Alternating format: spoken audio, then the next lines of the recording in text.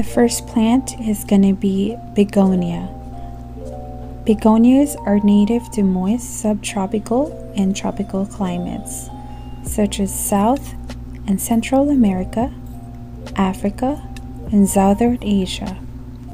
Begonias are commonly grown indoors as ornamental houseplants in cooler climates. Few of these will tolerate full sun, especially in warmer climates. Many begonias will grow and flower year-round. Next is caladium. Caladiums are native to South America and Central America and naturalized in India, parts of America, and various tropical islands such as the Philippines. Caladiums grow to 15 to 35 inches tall, with leaves mostly 6 to 18 inches long and broad. They require moderate watering. Most prefer partial to full shade. Make sure you leave at least ½ inch of the soil onto the pot so you can fully make space for water. Next is the snake plants.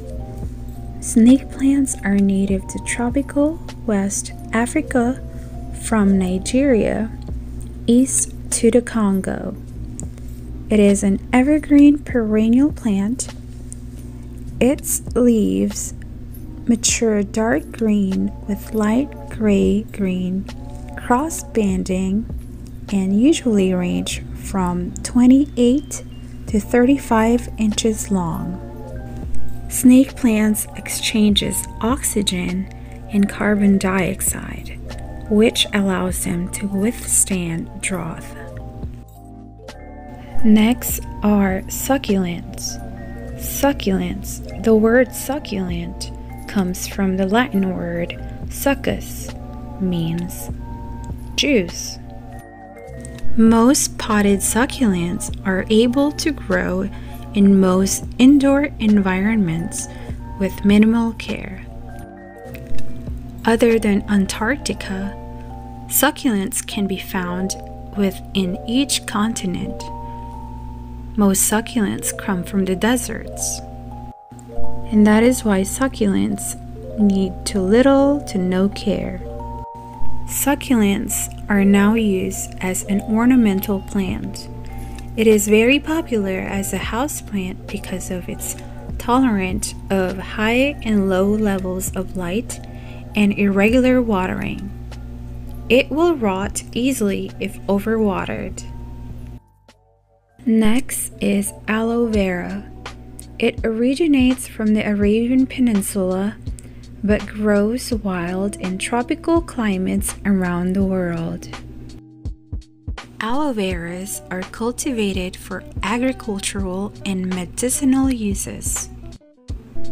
Aloe gel typically is used to make medications for skin conditions such as burns, wounds, frostbites, rashes, psoriasis, cold sores, and dry skin. Succulents are compact plants by nature. Make sure your succulents get enough light because they love light and they need about 6 hours of sun per day. If yours is sitting in the same spot day after day, it is likely that the only one side is getting enough light. Just like us, succulents need more energy when they are in a period of growth.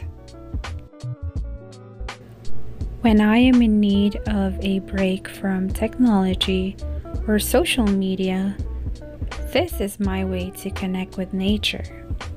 I've always had a green thriving thumb because of my mom. She loves plants just as much as I do. Next succulent is called topsy-turvy.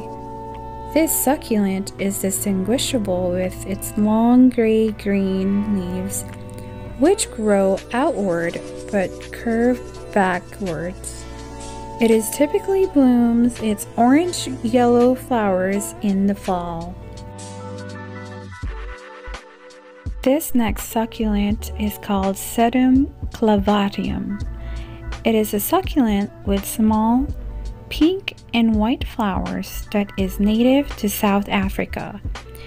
Usually, these succulents don't need much water or sunlight. If your plant starts to rotten, make sure you grab a scissor and trim them.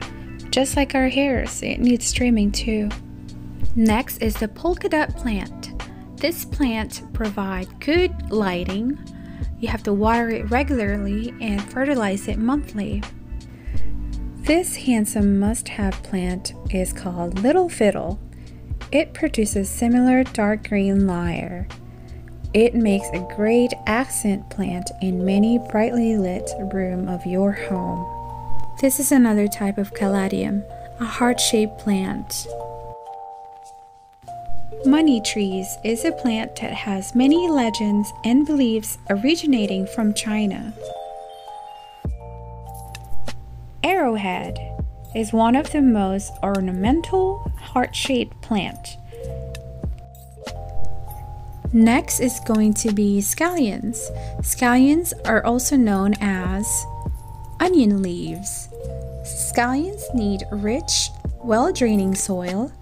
Because of its shallow root, it requires constant moisture and weed protection.